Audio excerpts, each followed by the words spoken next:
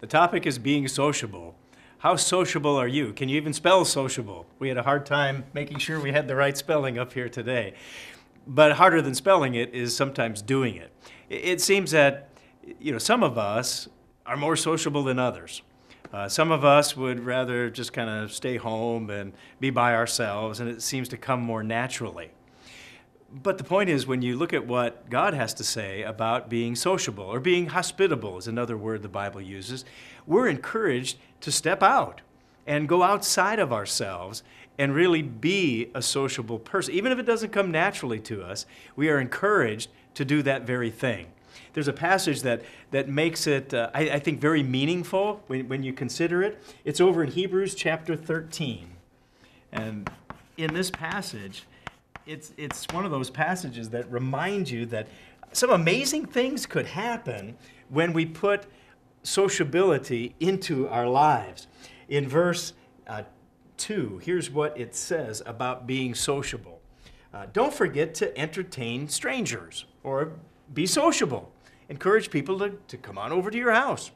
Why? Well, one of the reasons given here is, he says, for by doing so, some have unwittingly entertained angels.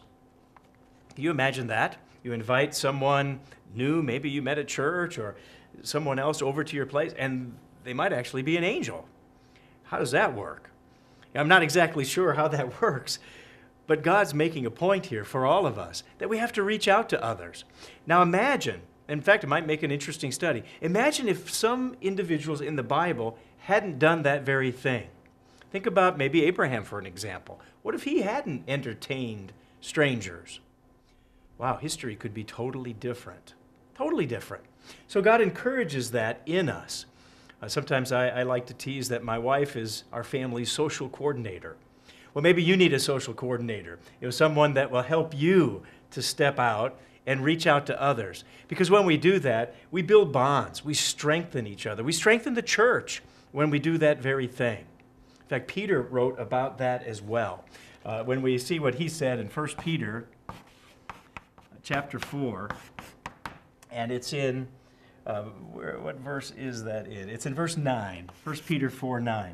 And here's what Peter had to say about that. He said, be hospitable.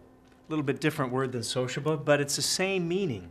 Be hospitable to one another. And then he says, without grumbling. He knows our nature. Sometimes it doesn't seem like the most convenient thing to do. Well, he says, do it anyway. Sometimes it might not be my personality, might not fit with what I really enjoy. Well, he says, do it anyway. Do it anyway, because you will find a blessing. And who knows if that blessing might be just the fact that you entertain a stranger. So let's strive to be that much more sociable in our lives, and we'll be able to fulfill what God has in mind for us. Some special blessings. That's BT Daily. We'll see you next time.